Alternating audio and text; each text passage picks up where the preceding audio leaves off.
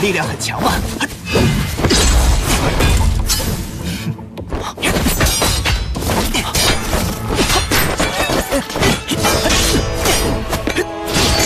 果然速度和力量都不弱，内院不愧是迦南学院的核心所在，真是越来越让我好奇了。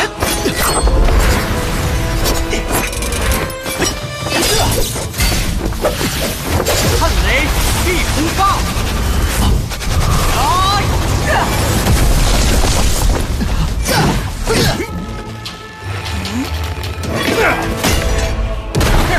小子，接下来轮到你了。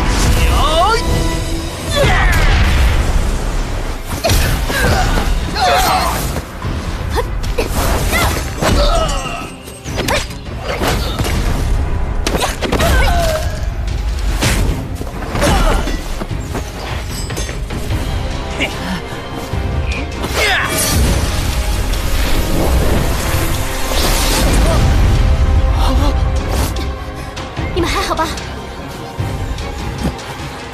多谢薰儿学姐。啊，小心！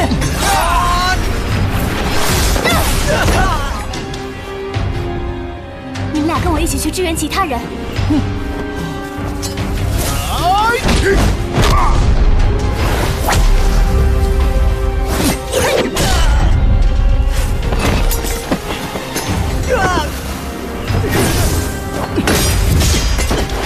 小子，有两下子。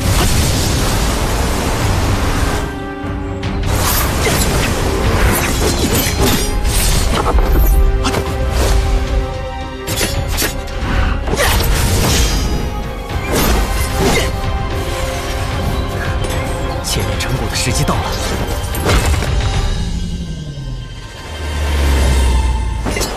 有。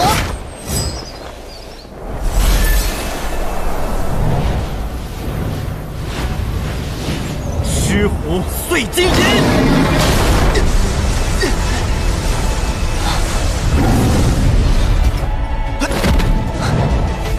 糟了，学长，抱歉了。斗气铠甲。 八极崩！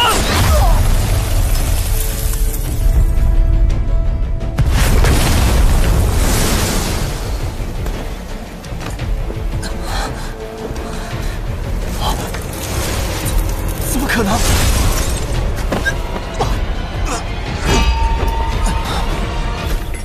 得罪了，学长，你们队长已经落败，还想继续吗？队长坏了，怎么可能？ 输给一个新生，这新生强到这地步了！队长，混蛋，竟然下手如此狠辣！哼，兄弟们，和他拼了！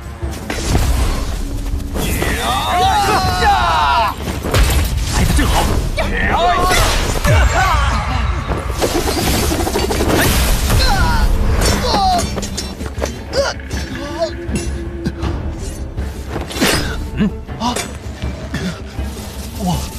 我输了。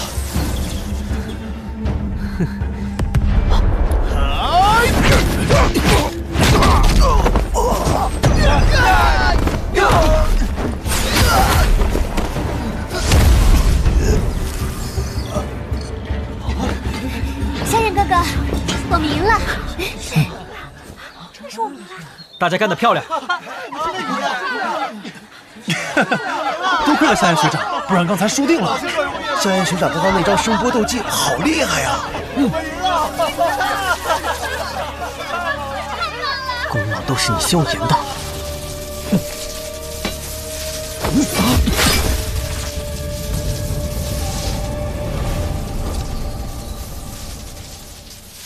他已认输了，又何必出手伤人？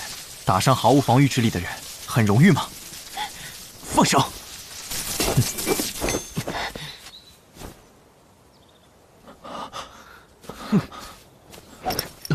抱歉了，学长。这里的药丸能助你疗伤。告诉你的同伴，今天这一枪我会还回去的。萧炎，你们先生赢了，可你们也别高兴得太早，还有更强的老生队伍在等着你们。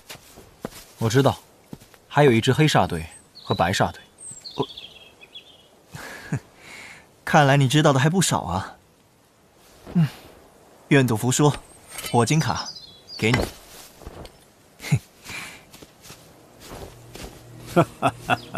果然有些本事，还真的将这2支老生队伍吃下来了。